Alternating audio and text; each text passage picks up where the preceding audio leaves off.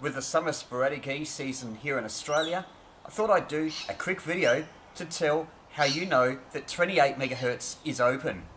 After all, you might be wanting to go pedestrian mobile and have a reasonable chance of getting contacts. There's four main ways. The ways are applicable in other countries, but some of the exact details, like frequencies, may vary slightly.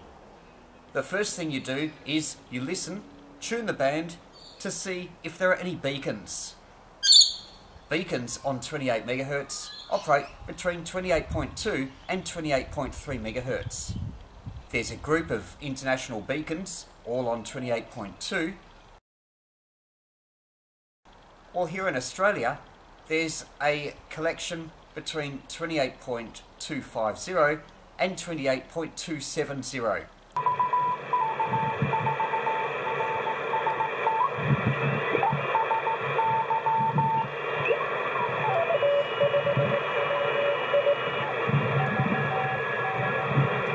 Those beacons normally have a carrier, then identify in Morse code, so it's really handy if you know Morse. If you don't, then signals are often strong enough to use Morse decoding programs. That's number one. If you can identify the beacon, you can look them up, say on the WIA website, and get an idea of where the band is open to. Keep listening to beacons throughout the day. Signals can come in and out and propagation paths can change. So it might be north-south and then later on it might open up and become east-west and you start to get beacons from Western Australia. The length of paths can vary. Sometimes when there's only a little bit of enhancement, you might be able to hear beacons over longer paths, like between Tasmania and North Queensland. And then as the opening gets more intense, then closer in beacons might be audible. For instance, when I lived in Canberra, occasionally on 28 MHz, when the band was really open, you could hear this beacon in Sydney, a distance of only about 300 kilometres. And when you've got the beacon in Sydney audible, with only very short distances being copyable on 28 MHz, then you know the opening is intense. And you might even have some luck on 6 metres, sporadic E, or even 2 metres. The more intense the opening, the higher the frequency you can go and still make sporadic E contacts. So that's beacons. Have a tune around, learn to identify particular beacons, even if you don't know Morse for other things. It takes a little bit of practice, but you'll soon be able to identify at least the letters used in the common beacons that you hear. Then there's digital modes. Often people that use digital modes have their equipment online and there's websites that you can go to and see where they are being heard at. For instance, have a look at WhisperNet. There's a map on WhisperNet. You can select 10 metres and you can zoom into your area and you can see the various paths that are open. The thing with Whisper is it's really sensitive and works efficiently with very small amounts of signal, so a band may be just open on Whisper but still not support SSB contacts. If you want to get an idea of how strong signals are being received at, then go to a particular station that's received a bunch of signals, look them up on the database and see the dB signal reports that are given.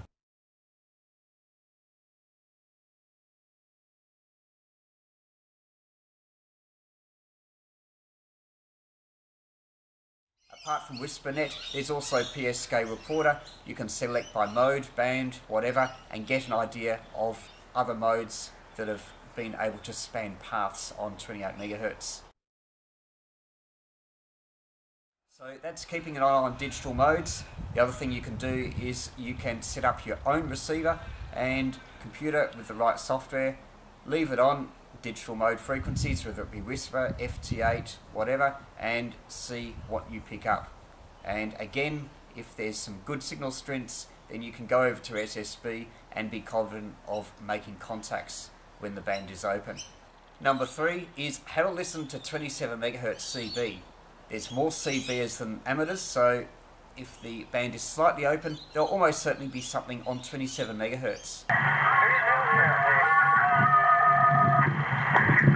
Number 1, number 2, are down here in Wollongong, and mate, you're still cracking a signal down here. I actually met you at the field day, Scotty Roger. If it's open on 27 megahertz, most likely also open on 28.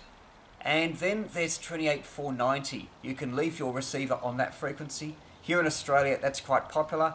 People are often calling on that frequency, and if there's no other activity, if it's fairly sparse, it might be a weekday, might be at night, that's a good frequency to leave your receiver on.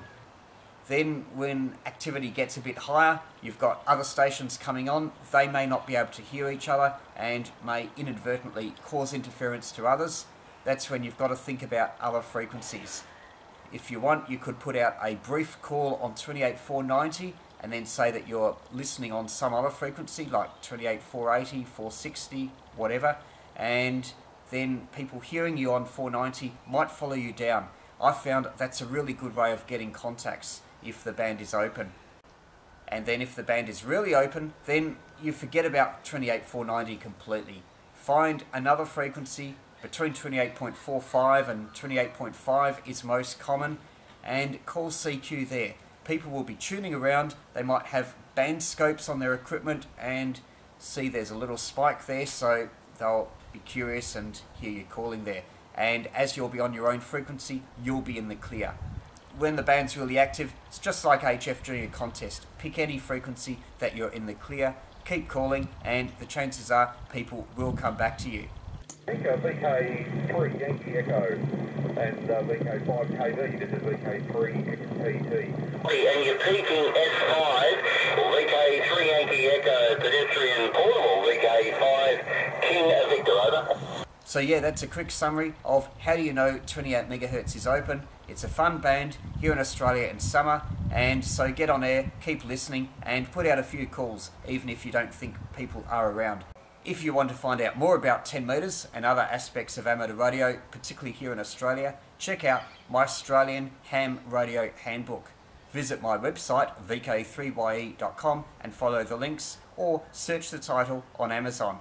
It's a popular book and it's a great getting started manual for amateur radio in Australia, and experienced hams should also benefit.